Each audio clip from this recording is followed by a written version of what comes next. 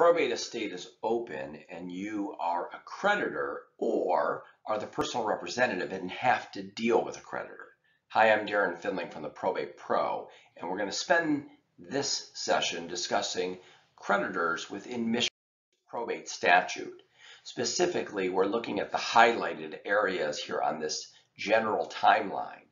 Creditors are individuals or entities that the estate may owe money to. So they are a liability of the probate estate, not an asset, but rather an expense or liability upon which the estate may owe. Those creditors are entitled to notice in two primary ways. One is notice to any known creditors. These are creditors that would have to be reasonably identified by a personal representative by reviewing the mail or just their general knowledge of the debts of the person that died. They are entitled to a specific form called a notice to known creditors. Also, creditors that you may not be aware of are entitled to notice through publication.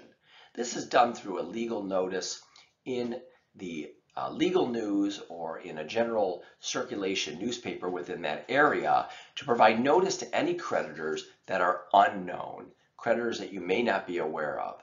Those could include Visa or credit card bills, medical bills, or even the neighbor down the street. Now, as a personal representative, if you perform both of these functions correctly, giving notice to known creditors as well as publishing, you absolve yourself of liability if you then distribute the estate and those creditors have failed to come forward. So adherence to these responsibilities is really critical to your role in serving as personal representative.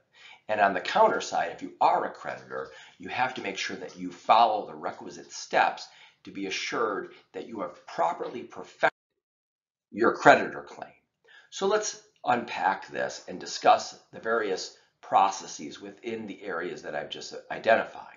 First is the publication notice. This is done at the beginning of a probate estate after a letter of authority is issued. You publish in the legal news, as we said, for any unknown creditors.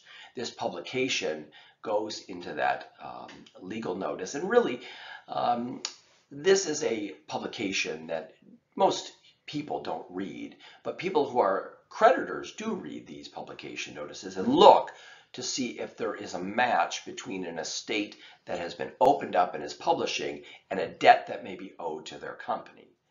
So it's kind of an archaic way of giving notice, but it is statutorily required that you publish for any of the unknown creditors to give them due process and a right to be able to file a claim. The next document is the creditor form that begins this process of identifying when somebody claims to be a creditor of the estate. They complete the SCAO form, the State Court Administrator form, Statement of Proof of Claim. In that form, you identify that you are submitting a claim against the estate. You identify the estate name and, of course, the creditor, which is the party upon which claims is owed money, and their address. And then a description of the claim, a description of what is owed. Is it a funeral and burial expense? Is it a credit card? Is it a loan? As much description as possible to give the personal representative an understanding of what the debt is that you are asserting. And of course, any amount that's owed, so they can decide whether the personal representative can decide whether they're going to allow the creditor claim or disallow the creditor claim. Now, the filing of this form is time barred, so you have to do it within a certain requisite time under Michigan's probate statute, which is either within notice of known creditors being provided to you or within the publication period, or if they overlap within 30 days of the publication. So for further clarification on the timeline upon which you must file a creditor claim, please carefully review Michigan's statute and court rule.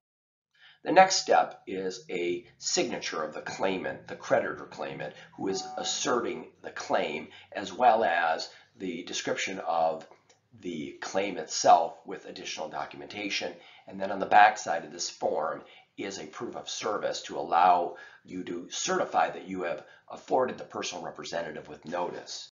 You also can file this with the probate court itself, and we do recommend that you do that so it becomes a docketed entry within the probate file. Now, once a personal representative is served with a claim, they can, as we said earlier, allow the claim or disallow the claim. With an allowance of a claim, they don't really have to take any steps. But with a disallowance of claim, they have to complete the SCAO form, which is identified here. This notice of disallowance of claim gives notice to the creditor that the clock is beginning in their steps that they have to take before they lose or are barred with their claim. And if they appropriately handle the disallowance correctly, they can continue to perfect their creditor claim against the estate. Within that, you're going to identify as personal representative the estate name and then the creditor name, and then further whether you're allowing or disallowing the claim in whole or in part. So for example, sometimes creditor proof of claims have many different items, and this particular form allows you to identify which part of the claim you object to and which part you are allowing. Now, a personal representative can disallow a claim and then allow it, and also can allow a claim and then disallow it.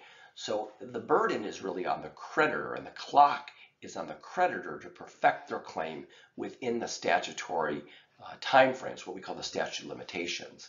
So again, adherence to Michigan's court rule and statute is really critical to the creditor claim.